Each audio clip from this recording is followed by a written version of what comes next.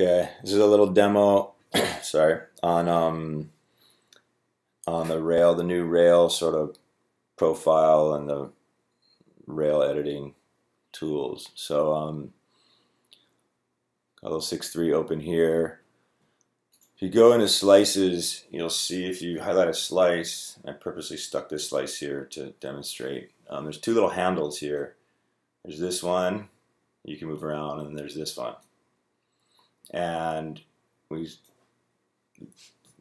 this one over here defines what your point for your bottom rail is. So it sort of tells you where we make a guess, or we think you might want the bottom rail, but you can actually change that.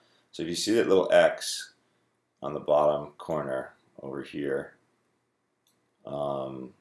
that's sort of where we think it is. And you can see we kind of didn't do so good here.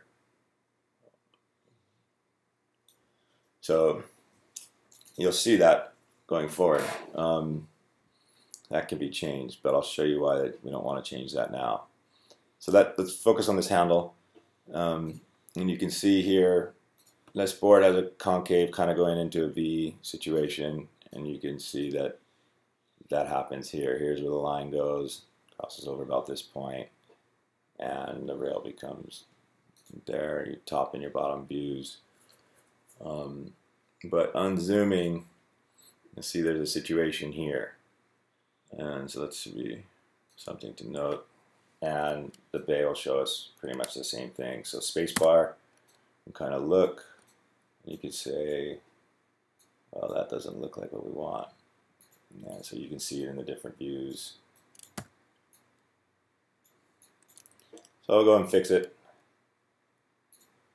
So we can bring this back to here. Take a look at it here. It looks like more like what we want. The bay is kind of, so that actually now is where we want our bottom rail. And this is a visualization tool, so you can't edit this line. It's more for just kind of making your changes here and then visualizing where that rail line would go. Essentially, you're looking at your board kind of sideways. So that's that. That's this guy. That's this handle. This guy is a little simpler. He can,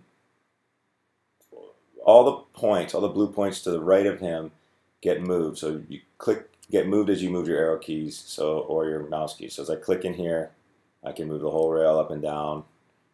Or if you click, and you can go arrow up and down. So if I decide to put him right maybe here, you'll see this guy won't move, but these two guys will.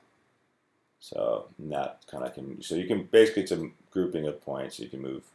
So that's about it.